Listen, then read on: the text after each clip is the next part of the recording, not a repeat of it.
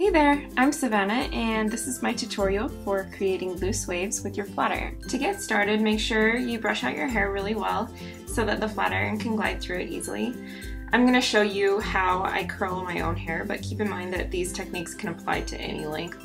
The flat iron is great for controlling and personalizing waves on shorter hair too. Once you get it down, it's awesome and really quick. So next, part off the top of your hair, leaving a row at the bottom. I'm going to be using a couple of my very favorite products. The first one is called Smooth and Seal, and it doesn't really help the curls hold at all. It just makes your hair really shiny and soft and smooth. I love it. I use it on all of my clients and I use it on my hair every day. I follow a pattern when I'm curling so that I don't miss any strands. It just helps me go faster and it makes my curls more even. Every time that I take down a section, I split it in half and I grab the back part so that I can always see the hair that I'm working with. So to curl, you take the hair and clamp down on it and start moving right away. Flip your iron either towards your face or away, depending on which direction you want to go. Try and keep your iron more vertical than horizontal. Holding it horizontal will make your curls kind of go funky, especially on the ends. And then after your hair drops out of the iron, reshape the curl with your hand and let it cool. That will give the curls a lot more volume. If you just let them cool laying flat, they will most likely go flat and sometimes even stay straight. One of the most important things to remember is to keep a consistent pressure and speed.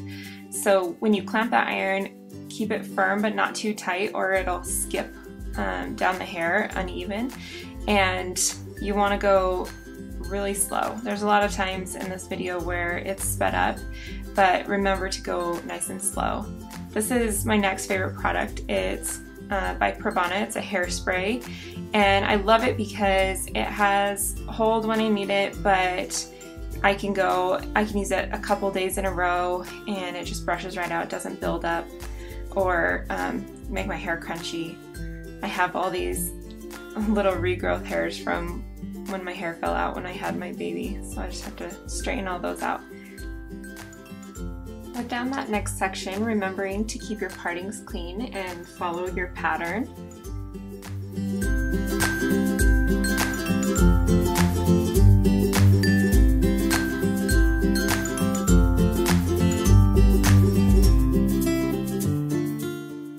Keep in mind when you're curling to go way slower than this video right here is showing. A lot of people that I've taught, that's their biggest mistake, is that they try and go too fast, and you just go nice and slow. If your curls aren't working out, most likely it's because you are trying to curl too fast. So slow it way down. And right there at the end, a lot of people also start twisting their iron a little more so that the end ends up a lot curlier than the top. You want to keep an even twist on your iron as you're going down and let the hair fall out of the iron naturally. So right there, as you flip, pull nice and slow, slower than this, let it fall out without twisting the iron even tighter.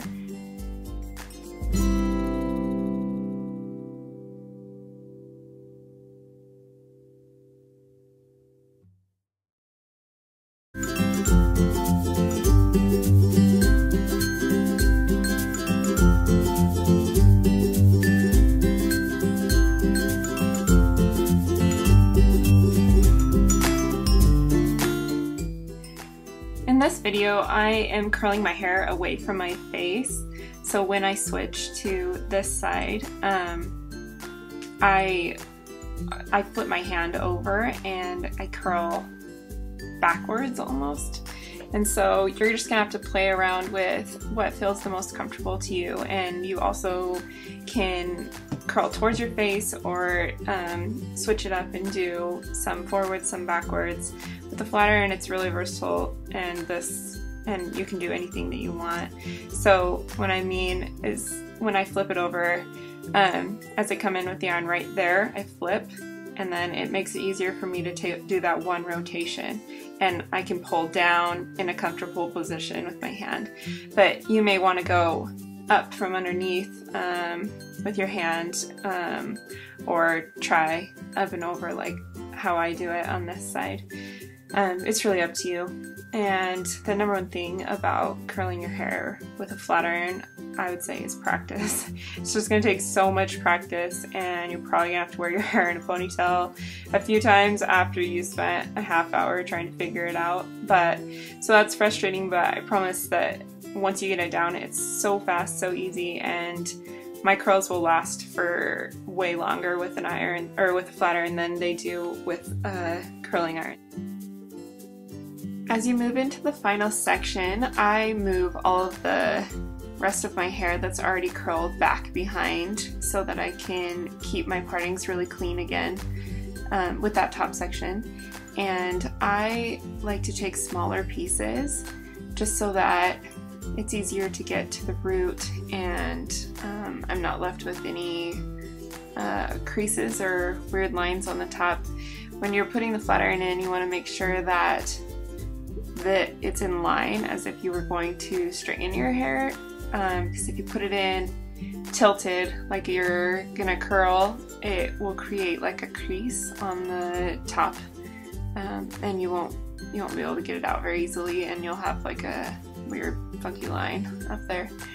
So make sure as you're coming in that you clamp and you start moving right away. That's important to not make any weird lines and make it seamless.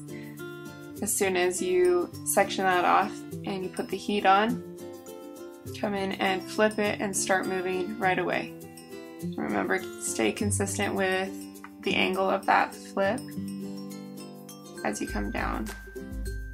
You'll notice as I do more of my bangs, as I get closer to the front, I take smaller sections. Once you're done curling, make sure that you finish it off with some hairspray and let it cool.